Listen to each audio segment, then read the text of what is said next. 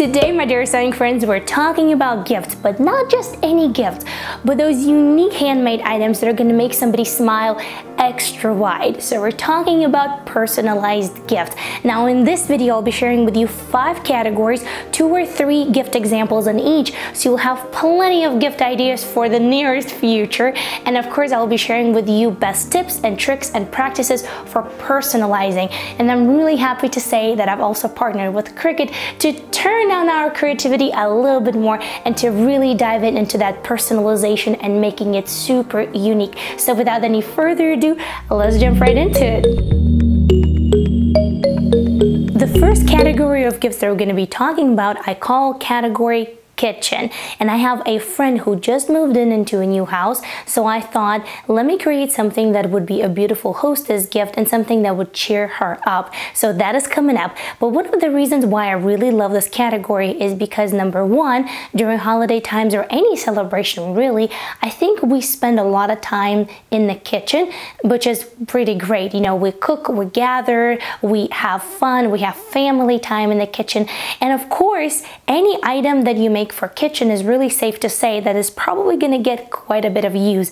And you know that creating useful items and gifting useful items is really important to me, because if I spend all that time and all that energy into making something really beautiful, really useful from the heart, I truly want to make sure that it's getting used as well. Now here are 3 kitchen items that I've made as gifts in the past, and they were all really well received. Number 1 is kind of like 2-in-1. We're talking about tea towels and we're talking about special occasion napkins.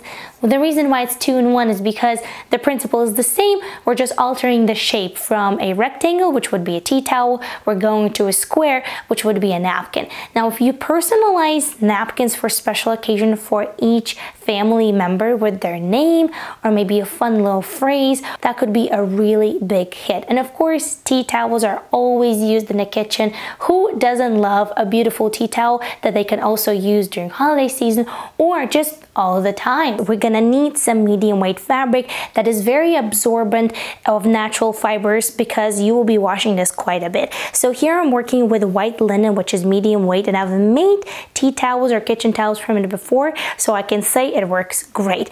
Now I've cut mine 18 inches by 25 inches. Don't forget to add your hem allowance as well. And we're going to be hemming the edges of it with a double fold hem, which is really simple, really straightforward. Fold it once, put a stitch, fold it one more time, put a stitch through it one more time if needed. I have a tutorial for it in the info box below. So now that we have hemmed all 4 sides, let's go ahead and give it a good press, because linen, you see how wrinkly it is? It loves to do this. So let's go ahead and give it a really good press and let's have fun with it. My friend loves to bake, she loves to cook, and she loves tea. So I think this is going to be a winner. Now you can personalize these items with embroidery or silk screen, and I've done both of these in the past, but today I would love to try to do it with Cricut. I'm going to be using Smart Iron-On, which is going to have this really velvety, smooth finish, and I'm going to go into Cricut Design Space and I will see what kind of images they have. Now you can of course create your own image and your own design, but first I just want to take a look. Maybe something catches my eye. I mean, they have so many amazing images. Can you really blame me for looking for the easy way? So I found this really cute saying that says, enjoy the little things. Now it does come on the pin holder, so it's an actual project. I don't want to make a pin holder. We're after tea towels. So I'm going to delete the outline of the pin holder and then I'm going to resize it, because I want the saying to be fit on one side of the tea towel when you fold it in half, and then you can put it over the handle over your stove or your dishwasher, whichever one you have. So that's what I'm after. I'm gonna resize it, and it's time to load up the Cricut machine. As I said, this is Smart Iron-On, so we're gonna be cutting it without mat, which makes it even easier. And then Cricut tells you everything you need to know. And the only thing that you gotta remember is to click on mirror, especially if you're using words. You want to make sure that you click on that, so that way when you go to iron it on, the saying actually says what you want to say and not the other way around, like you would be looking in the mirror. And it's easy as that. You load it in, then Cricut cuts it, then you take it out, and then you weed it, meaning that you remove the unnecessary parts of the design so that all you have left is the actual saying or the actual image that you want. And then you just follow the instructions on how to press it, and that's it. You have these beautiful tea towels all ready to go. I absolutely love it. I love it so much I almost want to keep it. But I made 3, so I made 2 for my friend and 1 for myself. So what do you think? Did that make a beautiful gift? I truly think that it does. Now I'm gonna go ahead and arrange it in a basket, and it's going to be ready to gift. Number 2 is an apron. Now, apron might seem like such an everyday item, but people use it a lot. I know I use it a lot. Actually, my little one uses it quite a lot because she is a mess wherever she goes. So when we talk about apron, think about more than just kitchen. Think about art. Think about anything art related. Think about garden apron. So many possibilities.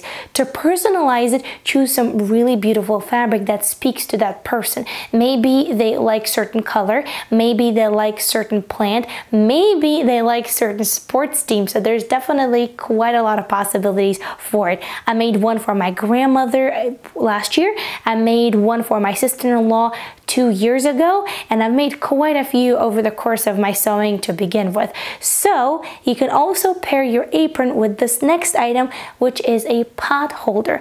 Pot holders are also a really nice, useful item for your kitchen, especially when they come in irregular sizes. When I say irregular size, like extra large, for example, for those big casseroles or things like that, because I'm sure you had that moment when you need to put something on your working surface in the kitchen and your pot holders are just too small. So definitely think about useful items in shapes or forms that maybe are not available to buy in the store. Alright, this next category is a no-brainer, but I still want to point your attention to it. And we're talking about clothes. And you might say, well, Alisa, personalizing clothes, come on now. I can go to a shop and buy any t-shirt, whatever you want. And you might be right to some degree. And here's a good example. A couple years ago, we had this huge family gathering. And before that, I haven't seen my family for 5 years. So my mom, my dad, and my sister. And it was a really big event for me. And they're all into Harry Potter. I'm into Harry Potter, so we're all huge Harry Potter fans. So I decided to make these sweatshirts, raglan sleeve sweatshirts from Harry Potter fabric for the entire family. Even my little one, who was like 9 months at the time, had a matching one. So it definitely makes it very special. You can't buy stuff like that in the store, and I truly think that it's worth the time and effort for such a special occasion, at least for me.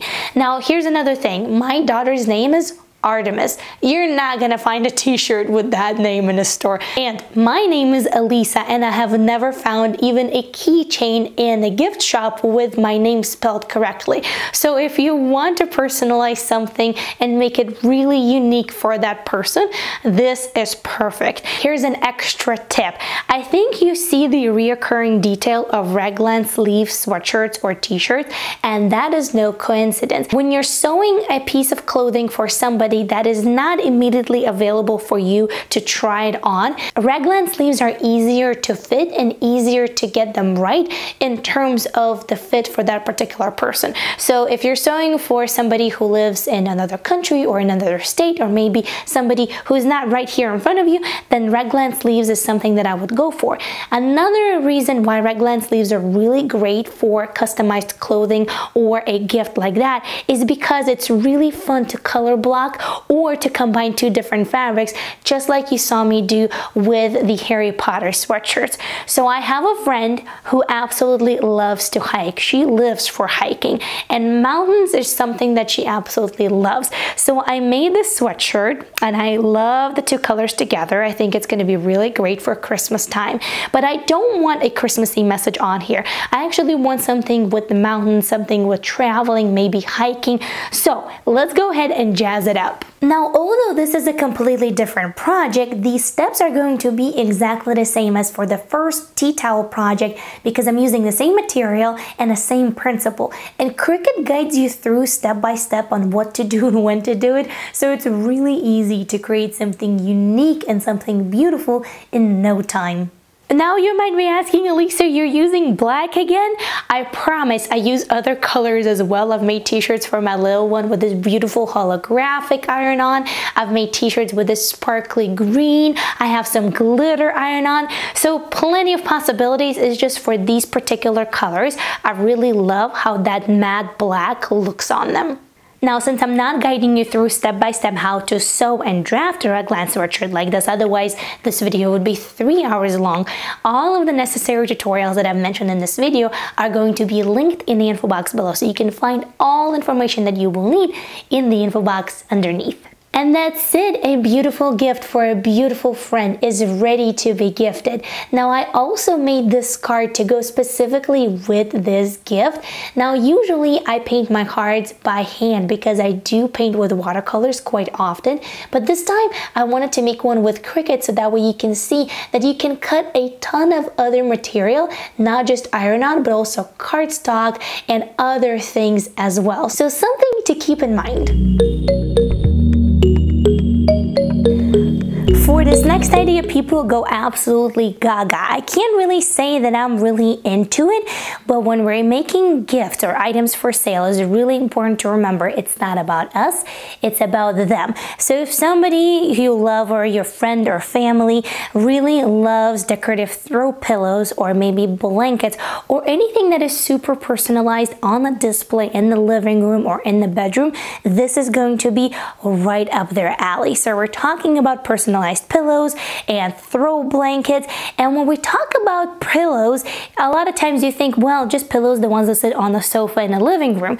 But I urge you to think a step further. Think tooth fairy pillows for your little ones. Think memory pillows, much like memory bears. Think about anything else personalized that is very particular for this or that family, and you can make some beautiful customized gifts.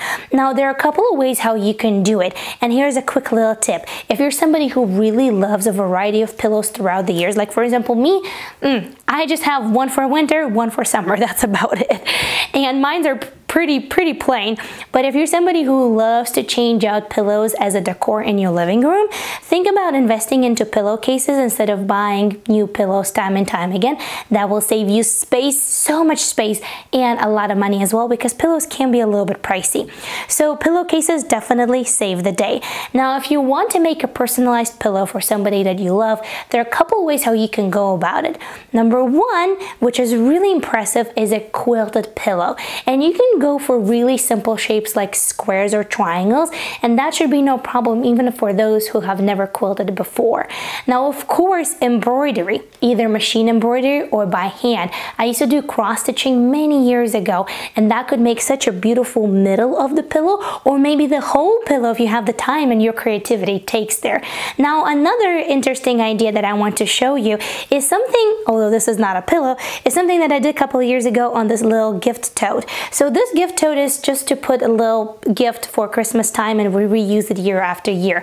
And while it's not in use, I just threw some Christmas decorations in it. So this fabric was actually plain like this, just black and white. And I did add those red lines. Those are just red stitches on the sewing machine, just a straight stitch, nothing more complicated than that. And then there's this cutout of a deer. This deer has been cut out of felt, so it's really easy. And then I actually used fabric glue. This is an interesting story. So I've used fabric glue to attach this deer to this tote. Now this tote we don't use much, right? It's only out there for holiday season, a couple weeks, and then it's in a storage. And even though we don't use it much, the glue started to come apart and the deer kind of started pulling up. So if you're using fabric glue, I would suggest for you to do that and then do a beautiful blanket stitch around your felt applique, and that could make a beautiful, beautiful pillow. So imagine this red deer on this pillow. That could be so cute. And you don't have to do a deer. You can do plenty of other different interesting shapes that are simple enough but very impressive once you put it on a pillow. Now with this next category, it might seem like I'm contradicting myself because these items are not necessarily used on a daily basis, but I truly think that they're very important, something that makes us and makes our history. I'm about to show you something very special, something that is over 30 years old. and you will understand why I do think that this category definitely matters and it's worth for us to invest our time and effort into it. And that is decor and things that you can pass along to your children or your grandchildren. This piece of art is over 30 years old. My mom did this when she was pregnant with me, so I wasn't even born yet. And my mom did this little patchwork all by hand. Can you imagine? This is over 30 years old. Now I do want to frame it and I do want to put it on the wall. I just have to figure out where I want to do it because this is very special. Not only she did it and she passed it on to me, not only her handwork is in this piece, but this piece also shows a very important part of my culture. I am Russian, originally born and raised in Europe, and my first language is Russian. And you see here a very traditional scene of two babushkas drinking tea, and in the middle you see samovar, which is a kind of like a Russian tea kettle that would heat up the water and would heat up the teapot right over here as well. So this is very important, something that is very special, something that I want to pass on to my children. So the category of the items that we're talking about next are either decor items or items of a very high significance that could be passed down years and years after. So one of those are Christmas ornaments. Now I've been making Christmas ornaments by hand for many years, and every year without a doubt I send one or more handmade Christmas ornaments to my mom. I make them out of clay, I make them out of mixed media, I also sew them. So this is made out of felt, beautiful little ginger house. Another highly personalized item that could also make the history of your family are Christmas stockings. You can jazz them up with names, you can jazz them up with special items, so definitely think about that. Of course, fall season is right over here, and last year I made these cute little pumpkins. Now usually you will see these pumpkins around the internet made out of sweaters, but this is a really great scrap busting project that you can do by yourself or maybe with your kids or grandkids. Also makes beautiful memories. Now these can be personalized on the bottom with the names if you want to. You can leave them as is. I added a little glitter because I think glitter makes everything a little bit better.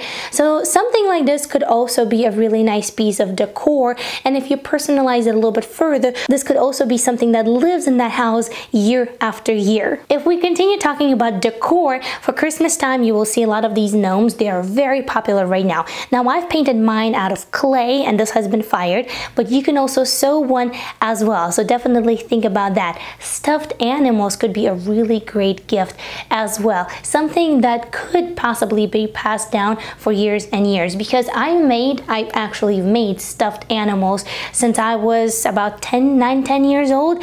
And I remember in one of the videos I did mention that I made and sewed my own stuffed animals. Somebody said that, nah, I don't believe that you did that this young. So to this I'll say, don't ever underestimate your abilities, and don't ever underestimate the abilities of the kids. Kids are much smarter than we think that they are, and they're capable of many things. You just have to give them the liberty and the opportunity to try and to do it. I can definitely see that in my toddler, so I definitely want to encourage you to not to be shy, to experiment, to do beautiful things like that, to personalize your sewing and to take it a step further, because you can totally do it. Now this next category of items definitely has been around and in our lives for a while now. And although this is an item that a lot of us probably have, it still is a great thing to personalize because it really provides you a blank canvas for a variety of different techniques. You know, tie-dyeing, you can do mixed media. We're gonna do another Cricut project here in a second, but before we do, I think a lot of you might be asking, what actually is Cricut? And it's a fair question, because if you're not familiar with it, you're like, what in the world? So the easiest way to go about it, it's a smart cutting machine. So it can cut a lot of different things in a lot of different shapes and a lot of different designs. And it can cut cardstock, fabric, it can cut vinyl, and like 300 plus other materials. So for me, since I work with sewing and that's my favorite hobby, that's my passion for life, of course I'm more excited about iron-on, and that's what Cricut, who is the sponsor of this video, did send me to try it on. But I was really excited and I was really impressed. So I actually went out and I bought cardstock and I bought a scoring wheel and I bought mats for the cardstock. So there's a lot of possibilities, a lot of different tools to play around with your Cricut, and a lot of creative things that you can make with it. It plugs into your computer, so you can do all of the cool things in the design space like I showed you at the beginning of this video. If you're concerned about how much time and learning curve it has, of course everything has a learning curve, but it's actually really easy to use one. Take it from somebody who doesn't have much time at all. So without any further ado, let's jump into another Cricut project, and I'm going to be making this for my artistic friend. This category is all about totes and bags and scarves, and as I mentioned, these provide a really nice blank canvas for a lot of personalization. I'm making this for a friend with whom I did farmer's market this summer, and she has an Etsy shop, and this is actually her name, her Etsy shop name, her creative alter ego, if you want to say so. And I think there's something very powerful about seeing the name of your business, especially small business, on some items that you're going to be using day to day. So I'm making this for her brushes or her tin of watercolors or things like that that she can put inside and keep them organized. So I think that she will absolutely love it. And then of course, let's talk about some scarves. You can purchase silk and you can tie-dye them. You can also do ice dye. There are so many different things, and you can do fabric marbling as well. I've done that in the past. It is so gorgeous. Wow. That has a little bit of a learning curve to it, but the result is totally worth it. When we talk about totes, I also made this for my friend. She absolutely loves to go to the library with kiddos. So it says books and stuff on one side, and it has mushrooms for her to color with fabric markers on the other side. So I think this could be also such a fun and useful and thoughtful gift. Well, my dear sewing friends, thank you so much for watching. I truly hope that you enjoyed this video about personalized gifts, about gifts that have a little bit deeper meaning, and I truly hope that it gave you plenty of ideas. If you want more ideas about Christmas gifts or gifts that you can sew and sell, click right over here. It will take you to the playlist of those videos. And until next time, happy sewing, create something beautiful. You can do it, and I'll see you in the next video. Bye!